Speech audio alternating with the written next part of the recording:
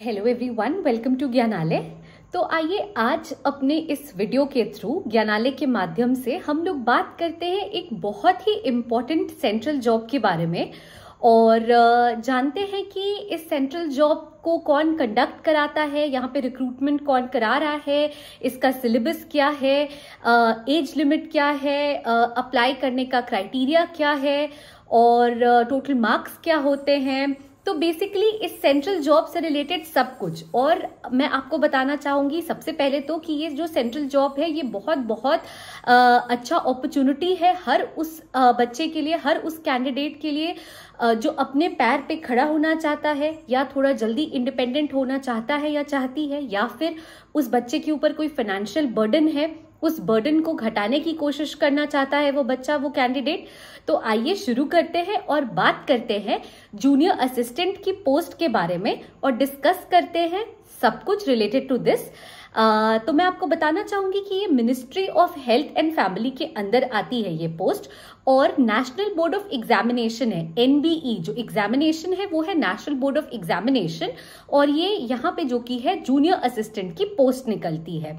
अब इस पोस्ट के लिए ये एक्चुअली ग्रुप सी की वैकेंसी है आपकी, और कोई भी बच्चा वो जो भी 12th स्ट्रीम जिस भी स्ट्रीम से वो बच्चा 12th पास कर रहा है, चाहे फिर वो साइंस हो, आर्ट्स हो, कॉमर्स हो, 12th पास करने के बाद, 12th पास आउट होने के बाद कोई भी कैंडिडेट जो की है अप्लाई कर सकता है नेशनल बोर्ड ऑफ एग्जामिनेशन में post for the post of junior assistant, और ये ministry of health and family के अंदर आ रही है।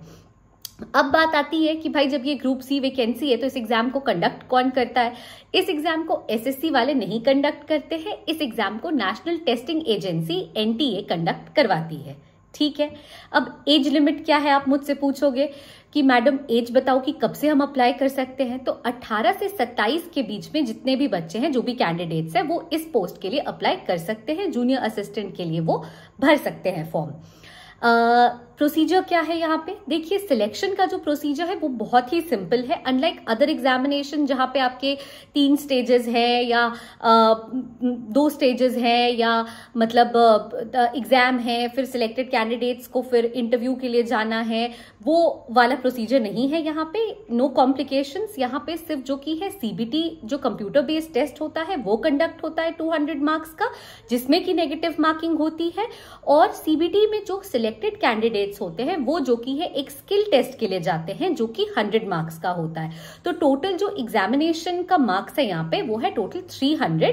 और अब मैं आपको एक एक करके बताऊंगी दोनों एग्जामिनेशन के बारे में, या दोनों जो ये स्टेजेस है, प्रोसीजर है, उन दोनों के बारे में। तो आइए एट लेंथ पहले डिस्कस करते हैं सीबीटी के बारे में। देखिए, सीबीटी जो कंप्यूटर बेस्ड टेस्ट है इसमें जनरल और ओबीसी वालों को 50% कट ऑफ लाना होता है, और जो एससी और एसटी वाले हैं उन्हें 40% कट ऑफ लाना होता है। वहीं जब हम स्किल टेस्ट में पहुंच जाते हैं, जो सिलेक्टेड कैंडिडेट्स होते हैं from this CBT, after giving the CBT exam, जो सिलेक्ट होते हैं वो जाते हैं स्किल टेस्ट के लिए, जो कि 75 मिनट्स का होता है। और यहाँ पे बेसिकली आपके डेटा एंट्री को चेक किया जाता है कि जो डेटा एंट्री का प्रोसीजर है वो आप कितने फास्ट तरीके से कंडक्ट कर पा रहे हैं, और ये 100 मार्क्स का होता है। अब आप पूछोगे मैम कि जो सीबीटी का पेपर है या सीबीटी में क्या क्या पूछा जाता है हमसे, तो आइए हम पहले सिलेबस डिस्कस कर लेते हैं। सीबीटी के अंदर आपको जनरल इंटेलिजेंस एंड रीजनिंग के बारे में पूछा जाएगा। रीजनिंग आप जान रहे हो। उसके बाद जनरल अवेयरनेस है, तो जनरल अवेयरनेस की जब हम बात करते हैं तो यहाँ पे करंट अफेयर्स रिलेटेड हो जाएगा, आपको लूसेंट, घटना चक्र, ये सब पढ़ना होगा।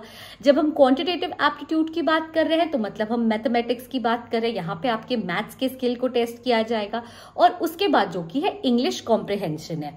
तो ये चारों जो जनरल इंटेलिजेंस एंड रीजनिंग है, जनरल अवेयरनेस है, क्वांटिटेटिव एप्टीट्यूड है, इंग्लिश कॉम्प्रिहेंशन है, ये चारों में जो की है 50-50 क्वेश्चंस ईच रहते हैं, और टोटल 200 का ये सीबीटी कंडक्ट किया जाता है।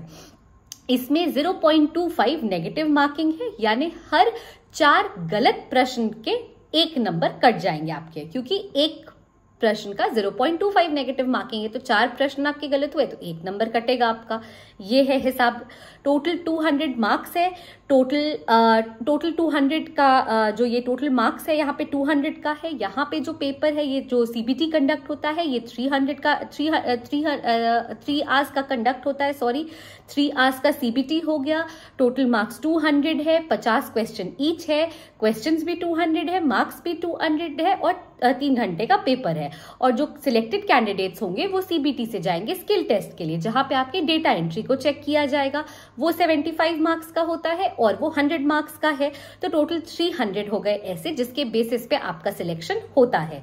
यहाँ पे जो की है नेगेटिव मार्किंग है, ये तो मैंने आपको बता ही दिया। जो प्रोसीजर है वो जितना फास्ट, मतलब जितना शॉर्ट यहाँ पे जो सिलेक्शन का प्रोसीजर रखा गया है, उतना ही फास्ट यहाँ पे हायरिंग भी होती है, उतनी ही इमीडिएट हायरिंग भी ये लोग करते हैं। तो दैट इज अनदर बेनिफिट। यहाँ पे जो एज का मैंने आपको बताया कि 18 से 27 साल के बच्चे भर सकते हैं, ये भी एक बेनिफिट है कि आप जैसे ही 12th पास आउट करोगे आप तुरंत अपियर हो सकते हो एग्जाम के लिए, आप बैठ सकते हो एग्जामिनेशन में। प्लस कोई स्पेसिफिक स्ट्रीम नहीं चाहिए, आर्ट साइंस कॉमर्स आप किसी भी स्ट्रीम से हो, आप बैठ के आराम से एग्जाम दे सकते हो। इसके बाद अगर आप सैलरी की बात करोगे तो भाई सैलरी जो की है 30,000 प्लस आपकी सैलरी है। यहाँ पे लमसम 30 से 35,000 के बीच में आपकी सैलरी यहाँ पे रहती है, स्टार्टिंग सैलरी की मैं बात कर रही हूँ। इसी के साथ साथ अगर आप बात करोगे कि मैम जब 2023 में पेपर कंडक्ट हुआ था तो कितने लोग बैठे थे, तो 2023 में जब ये पेपर कंडक्ट हुआ था नेशनल बोर्ड ऑफ एग्जामिनेशन के अंदर जूनियर असिस्टेंट का, तो वहां पे मात्र 6,000 से 7,000 बच्चे बैठे थे।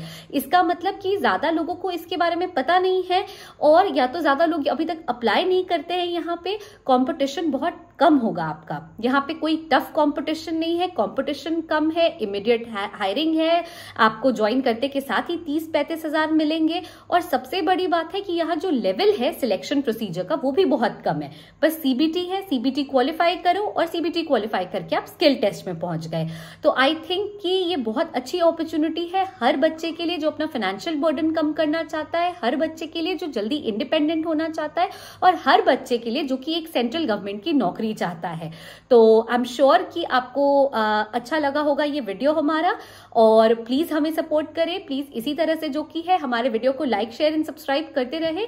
Please stay tuned to Gyanalay and keep watching our videos. Thank you.